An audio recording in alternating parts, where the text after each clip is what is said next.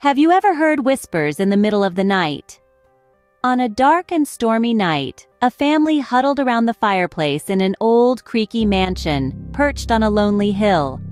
This mansion, inherited generations ago, held a terrifying secret within its ancient walls. The youngest child, Lily, voiced her fears about the eerie sounds she heard after sundown.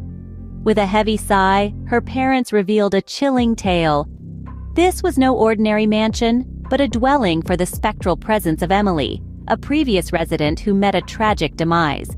The legend whispered that Emily was wrongfully accused of a crime and met her untimely end in Lily's very room. As the night stretched on, the mansion buzzed with an uncanny energy. The lights played a sinister game, flickering and casting long, menacing shadows that danced an eerie ballet across the walls. As the lights flickered, casting long, menacing shadows, a chilling whisper echoed through the hallways. Armed with a flashlight and a heart full of courage, Michael decided to investigate the source of the whispers. The mansion, a labyrinth of dark corridors and hidden rooms, echoed with the chilling sounds of the past. Each creak of the wooden floor beneath his feet intensified the suspense. His breath hitched in his throat as he ventured deeper into the unknown. The whispers led him to Emily's old room, a place where time seemed to have stood still. The air was thick with an eerie stillness, a cold breeze rustling the aged curtains. It was in this room that he stumbled upon a dusty old drawer, barely visible in the dim light of his flashlight.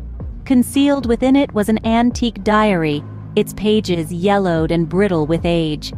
As he leafed through its pages, he uncovered a shocking secret. The diary held the truth about Emily, revealing the innocence she had maintained until her tragic end. The real culprit of the crime was laid bare, forever captured in the faded ink of Emily's desperate last entries. Just as Michael discovered the truth about Emily's innocence, a ghostly presence materialized before him.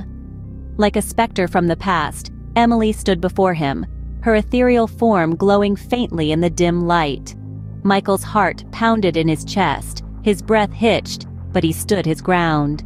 She was weeping, a sorrowful ghost bound by the chains of her unjust past. The diary clutched in Michael's trembling hands was the key to her freedom. He felt a surge of sympathy, a compassion that transcended the divide between the living and the dead. Emily's story unfolded before him, a tale of betrayal and injustice that had been buried for decades. The real culprit had been a trusted friend, driven by envy and greed. The realization sent a chill down Michael's spine, colder than any ghostly presence. His fear was replaced with determination. Emily was not a malevolent spirit, but a tragic victim seeking justice. Together, Michael and Emily brought the truth to light, clearing her name. With the truth revealed, Emily's spirit was finally at peace, and the mansion's haunting ceased. The once menacing mansion, filled with dread and fear, was now a beacon of justice and redemption.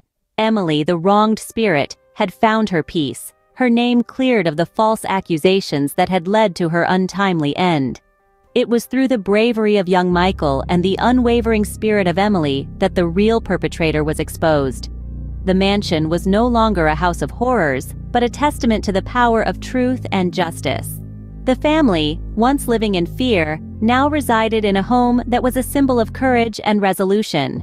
They continued their lives, appreciating the lessons they had learned and cherishing their unexpected friendship with Emily. And though the memory of that night remained, it served as a reminder of the power of compassion and the strength to face even the scariest of ghosts.